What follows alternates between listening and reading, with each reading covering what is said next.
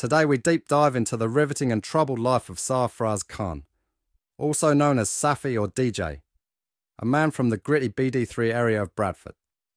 Back in 2015, the streets buzzed with his name when he threw away a staggering 90 wraps of heroin and crack cocaine during a high-stakes police chase on October 31st, 2013.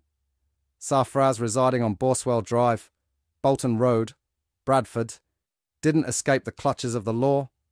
He pleaded guilty to 2 offences of possessing Class A drugs with intent to supply and possession of criminal property.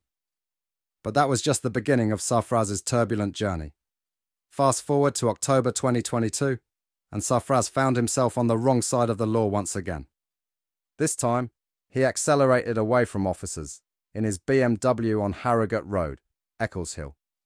The high-speed pursuit took a dramatic turn when his vehicle flipped into the air, crashing into a telegraph pole. Arrested at the scene, officers discovered approximately 200 wraps of heroin and crack cocaine, along with over £600 in cash. Sarfraz Khan, labelled a third-strike drugs offender, had a history, having been jailed for 4 years in 2007 and 3 years in 2015. This time, he faced a sentence of 5 years and 8 months for the drugs offences, with an additional 6 months tacked on for dangerous driving. But the plot thickens. The Khan brothers, Sarfraz and Reggie, were no strangers to controversy. They had an ongoing feud with Bradford drug baron Khalid Malik and his brother Sabi Malik. The streets witnessed ongoing altercations and vehicles being smashed on both sides. Rumours swirled that Reggie had snitched on Khalid, ultimately leading to a hefty 25-year sentence for drug supply.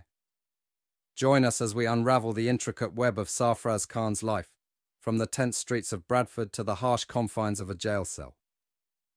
This story is a rollercoaster of crime, rivalry, and the consequences that follow. Don't forget to hit that like button, subscribe for more in-depth narratives, and ring the notification bell to stay updated on the latest real-life dramas. Until next time, stay tuned for more gripping tales from the underbelly of society.